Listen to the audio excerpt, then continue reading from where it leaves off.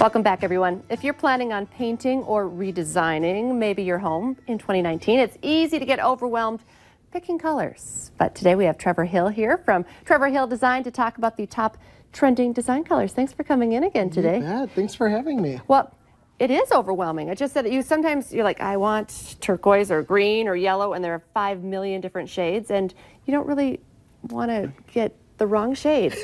Right, exactly. So it's really nice. So many different leading industry people like Benjamin Moore, Sherwin-Williams, they'll come out with their trending colors, so you can see what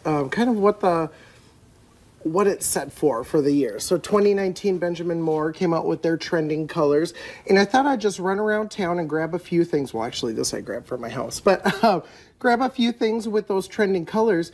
Really, it's pretty interesting because here in town, you can find a lot of these trending things. You know, generally when you go to market, you see the things that are heading, so it's usually about a year behind, and then you start to see those trending colors. But yeah, on the screen you can see these are all the colors right now. So you can see head over heels with a pillow. The bow green over here is this pillow. Oh, bow green. This is, I called it, what I call it, turquoise? Well, it is. It really is kind of like a variation of a, you know, it's a green turquoise. You know, and even when I was grabbing that, I kept looking. I'm like, is this bow green? You know, it's so close. And then there was a different turquoise pillow that had more blue in it. So I was going for the more green because I thought it was really... Okay, well, I like that. I mean, you're telling me what the difference is there. Yeah. This is more green turquoise versus a blue. Exactly. And this is so rich, too. It's a really deep, rich color. I love looking at these colors and seeing this as inspiration versus thinking about paint swatches. Because if you would have brought in, I mean, we see this, but then you see this and you can see how it can work in your home. Is there anything that surprises you about the colors this year? Well, kind of the only thing that really surprised me is really design-wise, everybody in the industry is talking about how brown it's heading, which is so surprising, you know, because it went gray for so long. So I noticed Metropolitan, like I did with this vase.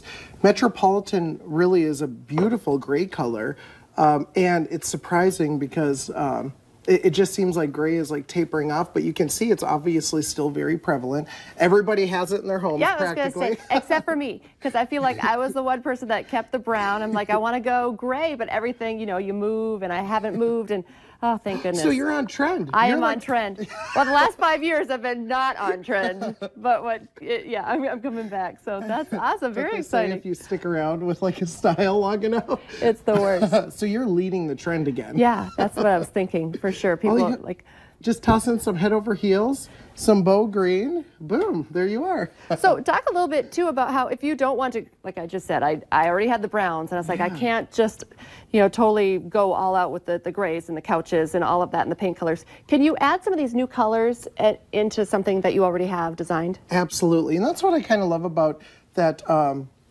this whole trend palette. The Kona, that beautiful brown color, yeah, this goes amazing with brown. This would go great with brown or gray. Kind of goes with either, but yeah, it's so nice to switch out those accessories and inexpensive pieces instead of redoing your entire home. That's why it's always nice to stay neutral in your furnishings. Yeah. Because paint is easy and accessories are too. Good for the gray people, because they weren't, you know, as trendy as me and not ready for the change. But anyway, so you also talked about market, and coming up, you're going to be kind of ahead of the game again by going to Vegas. We're going to take a quick break, and we're going to talk about what you're going to do when you're there. Awesome.